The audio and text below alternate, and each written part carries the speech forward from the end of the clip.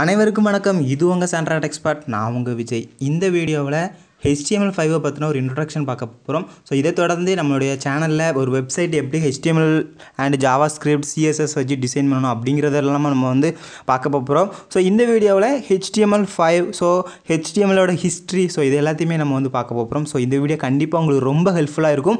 மறக்காமல் இந்த வீடியோவை கடைசி வரைக்கும் பாருங்கள். ஸோ இந்த வீடியோட எண்டில் இந்த வீடியோ உங்களுக்கு பிடிச்சிருந்தா இந்த வீடியோவுக்கு லைக் கமெண்ட் பண்ணிவிட்டு அப்படியே உங்களுக்கு பிடிச்சிருந்தா நம்மளுடைய சேனலை சப்ஸ்கிரைப் பண்ணவும் செஞ்சுருங்க. ஸோ இப்போ நம்ம வந்து HTML5 இன்ட்ரோடக்ஷன் பார்க்கலாம். ஸோ ஃபஸ்ட்டு வந்து HTML அப்படிங்கிறதோட ஹிஸ்ட்ரி வந்து பார்க்கலாம். ஸோ HTML அப்படின்னா நமக்கு வந்து என்ன அப்படிங்கிறது சில பேர்த்துக்கு தெரிஞ்சிருக்கும், சில பேர்த்துக்கு தெரியாமல் இருக்கும்.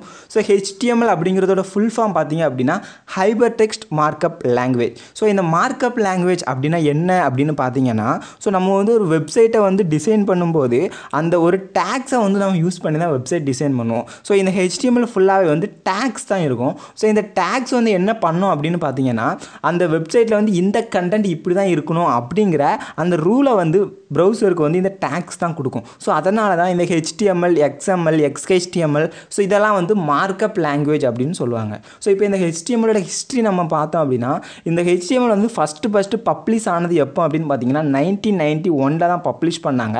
ஸோ அதுக்கப்புறம் 1995 பார்த்தீங்கன்னா HTML 2.0 அப்படிங்கிற நெக்ஸ்ட் ஒரு வெர்ஷனை வந்து ரிலீஸ் பண்ணுறாங்க.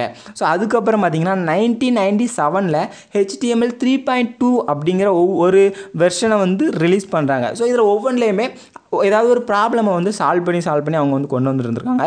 ஸோ அப்படியே அதே வருஷத்தில் 1999 வந்து 4.01 அப்படிங்கிற ஒரு வெர்ஷனை வந்து கொடுத்துருக்காங்க. ஸோ 2000 பார்த்தீங்கன்னா XHTML 1.0 அப்படிங்கிறது கொடுத்துருக்காங்க. ஸோ அடுத்து வந்து என்னென்னா 2002 to 2009 வந்துட்டு XHTML 2.0 அப்படிங்கிற ஒரு வெர்ஷனை வந்து ரிலீஸ் பண்ணியிருக்காங்க. ஸோ அதுக்கப்புறம் பார்த்தீங்கன்னா நம்ம யூஸ் பண்ண போகிற HTML5 வெர்ஷன் வந்துட்டு 2012 வந்துட்டு ரிலீஸ் பண்ணியிருக்கிறாங்க. ஸோ 2012 இருந்து இன்னைக்கு வரைக்கும் இந்த HTML5 தான் நம்மளுக்கு வந்து யூசேஜில் வந்து இருக்குது. ஸோ அடுத்து இந்த வாட் இஸ் HTML5? இந்த HTML5 அப்படின்னா என்ன அப்படின்னு பார்த்தீங்கன்னா, இது வந்து ஒரு நியூயஸ்ட் வெர்ஷன். ஸோ லேட்டஸ்ட்டாக இருக்கிற ஒரு HTMLோட வெர்ஷன் தான் வந்து இந்த HTML5. இந்த HTML5 வந்து ரீசெண்ட்லி அப்டேட்டான ப்ரௌசரில் தான் வந்து சப்போர்ட் பண்ணும் அப்படின்னு வந்து இதை வந்து முன்னாடி சொல்லியிருக்காங்க. ஸோ இப்போ பார்த்தீங்கன்னா இது வந்து 2012 to 2018 நம்ம வந்துட்டோம். அதனால் கண்டிப்பாக நம்ம இப்போ யூஸ் பண்ணிகிட்டு இருக்கிற எல்லா ப்ரௌசர்லேயுமே இந்த HTML5 வந்து நம்மளுக்கு வந்து சப்போர்ட் பண்ணும். அதுக்கப்புறம் பார்த்தீங்கன்னா இந்த HTML5 வந்துட்டு இதுக்கு முன்னாடி இருந்த HTMLையும் XHTMLையும் சேர்த்து ஒரு கொண்டு வந்திருக்கிறதுனால நம்ம வந்து இதிலே வந்து எல்லா ஃபியூச்சர்ஸையும் நம்ம யூஸ் பண்ணிக்கலாம் அப்படின்னு வந்து சொல்லியிருக்கிறாங்க. அதே போல் பார்த்தீங்கன்னா இந்த HTML5ல் டெவலப்பருக்கு தேவையான நியூ டூல்ஸ்லாம் வந்து கொண்டு வந்திருக்கிறாங்க. அதே போல் இந்த HTML5ஓட ஃபுல் அப்டேட் வந்து முடிஞ்சிருச்சா அப்படின்னு பார்த்தீங்கன்னா இல்லை, இது இன்னும் ப்ராக்ரஸில் தான் இருக்குது. ஸோ இந்த 2018 இதை வந்து ஃபுல்லாக கம்ப்ளீட் பண்ணிடுறதா வந்து அவங்க வந்து தெரிவிச்சிருக்காங்க. அடுத்து பார்த்தீங்கன்னா நியூ எலமெண்ட்ஸ். ஸோ இதுக்கு முன்னாடி நிறைய வெர்ஷன்ஸ் வந்து நம்ம பார்த்துருக்கோம். ஸோ அதில் இல்லாத ஒரு வெர்ஷன் என்னது அப்படி HTML5ல் வந்து கொண்டு வந்திருக்கிறாங்க அப்படின்னு நீங்கள் பார்த்தீங்கன்னா, இதில் இருக்கிற சில elements, so article, ஏசைட், audio, canvas அப்படிங்கிற நிறைய எலமெண்ட்ஸ் வந்து இதில் கொடுத்துருக்குறாங்க. ஸோ இந்த எலமெண்ட்ஸ்லாம் வந்து HTML5க்குன்னு ஸ்பெசிஃபிக்காக அவங்க வந்து டிசைன் பண்ணியிருக்காங்க. ஸோ இந்த வெர்ஷனை நம்ம யூஸ் பண்ணால் தான் இந்த எலமெண்ட்லாம் சப்போர்ட் பண்ண முடியும். ஸோ இந்த எலமெண்ட்ஸ்னால் என்ன, இதில் இருக்கிற இந்த டேக்ஸ் அப்படிங்கிறது இதெல்லாம் என்ன அப்படிங்கிறத நம்ம வந்து பின்னாடி வந்து டீட்டெயிலாக பார்க்க போகிறோம். அடுத்து பார்த்தீங்கன்னா HTML5ல் இருக்கிற நியூ ஃபியூச்சர்ஸ் அப்படின்னா என்ன அப்படின்னு பார்த்தீங்கன்னா, ஸோ இந்த HTML5ல் நம்ம யூஸ் பண்ணி ஒரு வெப்சைட்டை டிசைன் பண்ணுறோம் அப்படின்னா நம்ம வந்து வீடியோ ஆடியோ சப்போர்ட்டுக்கு எந்த ஒரு பிளக்கின்ஸையும் யூஸ் பண்ண தேவையில்லை. ஃபார் எக்ஸாம்பிள் நீங்கள் HTML5 யூஸ் பண்ணாமல் வேறு HTML 4.01 அப்படி ஏதாவது யூஸ் பண்ணுறீங்கன்னா அதில் நீங்கள் ஆடியோ வீடியோ யூஸ் பண்ணுறதுக்கு ஸ்பெசிஃபிக்காக அடோப் ஃப்ளாஷ் பிளக்கின், ஸோ இந்த பிளக்கினை நீங்கள் யூஸ் பண்ணால் தான் நீங்கள் வந்து ஆடியோ வீடியோ வந்து உங்கள் வெப்சைட்டில் சப்போர்ட் ஆகும். பட் நீங்கள் HTML5 யூஸ் பண்ண உங்களுக்கு அது தேவையில்லை. அடுத்தது enhanced from controls and attributes. So controls and ஆட்ரிபியூட்டில் வந்து நிறைய என்ஹான்ஸ்மெண்ட் வந்து இதில் வந்து கொடுத்துருக்குறாங்க. அதே போல் நம்ம வந்து HTML5 யூஸ் பண்ணோம் அப்படின்னா நம்மளுடைய வெப்சைட்டில் கேன்வாஸ் வந்து யூஸ் பண்ணிக்கலாம். ஸோ கேன்வாஸ்னால் என்னென்னா நம்ம வந்து லைன் ட்ரா பண்ணுறது, ஸோ அந்த கிராஃபிக்கல் ஃபங்க்ஷன்ஸ், ஸோ அந்த கிராஃபிக்கல் ஃபங்க்ஷன்ஸ் எல்லாத்தையுமே நம்ம வந்து HTML5ல் வந்து நம்மளால் யூஸ் பண்ண முடியும். அடுத்தது ட்ராக் அண்ட் ட்ரா ஃபங்க்ஷனாலிட்டி அதையும் வந்து HTML5ல இன்க்ளூட் பண்ணியிருக்கிறாங்க.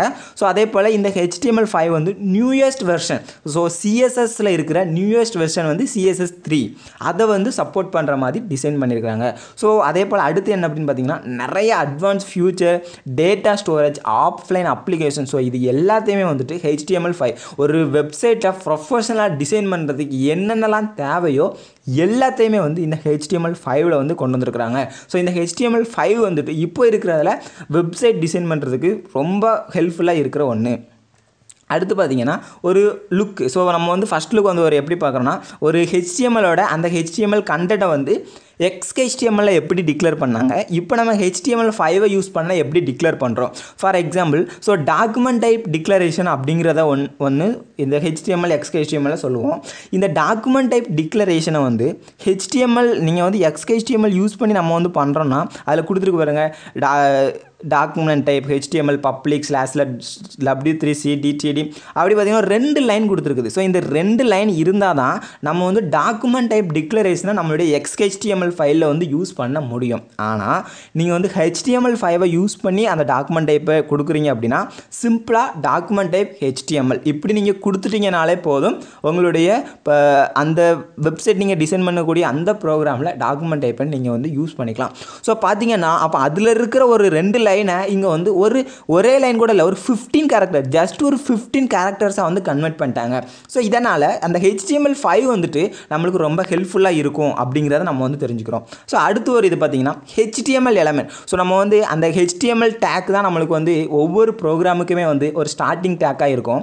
ஸோ அந்த HTML எலமெண்ட்டை நம்ம வந்து XHTML யூஸ் பண்ணி நம்ம வந்து டிக்ளேர் பண்ணுறோம் அப்படின்னா நம்ம வந்து எப்படி டிக்ளேர் பண்ணுறோன்னு பாருங்கள். அதுக்கு பார்த்தீங்கன்னா ஒரு பெரிய லைனே வந்து நம்ம வந்து கொடுக்க வேண்டியிருக்கு, HTML XML NS HTTP : so அப்படி நமக்கு கொடுக்க வேண்டியிருக்கு. ஆனால் அதே இது நீங்கள் வந்து HTML5 யூஸ் பண்ணுறீங்கன்னா HTML lang அப்படிங்கிற ஒரு இதில் EN அப்படிங்கிறத மட்டும் நீங்கள் கொடுத்தா போதும், உங்களுக்கு வந்து HTML எலமெண்ட்டை வந்து நீங்கள் வந்து யூஸ் பண்ணிக்கலாம். ஸோ இவ்வளோ தான் நம்ம வந்து HTML கொடுக்குறது. ஸோ அப்போது XHTML கூட கம்பேர் பண்ணும்போது இது நம்மளுக்கு ரொம்ப சிம்பிள் ஆகிடுது.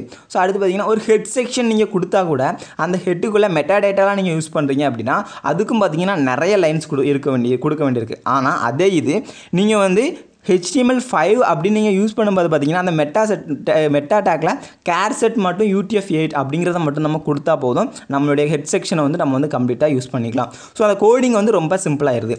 ஸோ அடுத்து பார்த்தீங்க அப்படின்னா ஒரு சாம்பிள் HTML பேஜ் வந்து எப்படி இருக்கும், ஒரு HTML5ஓட பேசிக் ஒரு ஸ்ட்ரக்சர் எப்படி இருக்கும் அப்படிங்கிறதான் இதில் இருக்குது. ஸோ இதில் பார்த்தீங்கன்னா ஃபஸ்ட்டு வந்து டாக்குமெண்ட் டைப் இருக்குது. ஸோ அடுத்து பார்த்தீங்கன்னா HTML, ஸோ ஹெட்டர் செக்ஷன் வந்து ஸோ அந்த HTMLோட ஃபஸ்ட்டு டேக் வந்து ஸ்டார்ட் ஆகுது. அதே போல் பார்த்தீங்கன்னா ஹெட் இருக்குது, அதுக்குள்ளே வந்து டைட்டில் வந்து மை ஃபஸ்ட் HTML5 பேஜ் அப்படிங்கிற மாதிரி கொடுத்துருக்காங்க. ஸோ இதை வந்து நம்ம வந்து கொடுத்துட்டு நம்ம வந்து இதை வந்து நெக்ஸ்ட் இதில் எப்படி இதை வந்து ரைட் பண்ணணும் அப்படிங்கிறதான் சொல்கிறேன். ஸோ இது வந்து ஒரு சாம்பிள் இது. ஸோ இதை வந்து நம்ம வந்து ரன் பண்ணோம் அப்படின்னா இதுதான் நம்மளுக்கு அதோட வியூவாக வந்து கிடச்சிருக்கும். ஸோ இப்போ இந்த HTML ஃபைல் வந்து நம்மளுக்கு வந்து கிடச்சிருக்குது.